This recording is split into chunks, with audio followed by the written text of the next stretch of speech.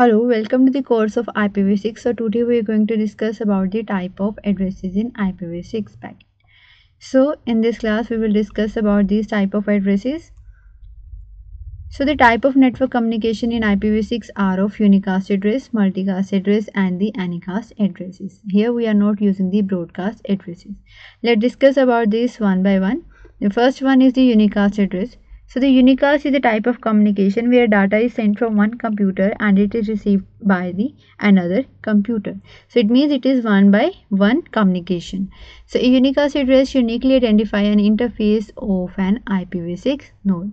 The example of IPv6 unicast type of network communication is like browsing a website, downloading a file from a FTP server. So these are the one by one communication. These are done by the using the unicast addresses. It means single addresses that representing the two different devices, that is the source device and the destination device.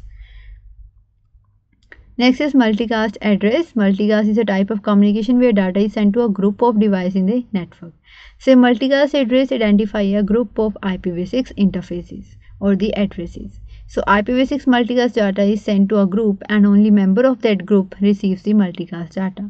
For example, the online TV. So this is the example of multicast addresses. In multicast addresses, there is a one sender and there is a group of receiver that receives the particular data.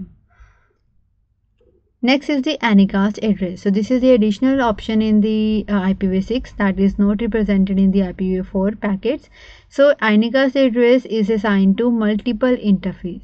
So in Anycast, the packets are routed to the nearest devices or the IP address or the interface from a group.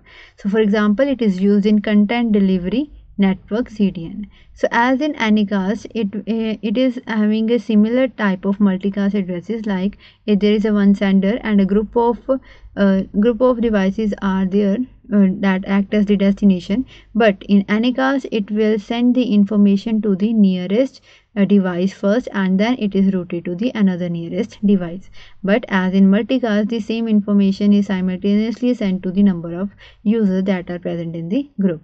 But here the Anycast will send the information to the nearest device first and then to the another hop. So these are the difference between the multicast and Anycast. So these are the type of IPv6 addresses. So thank you.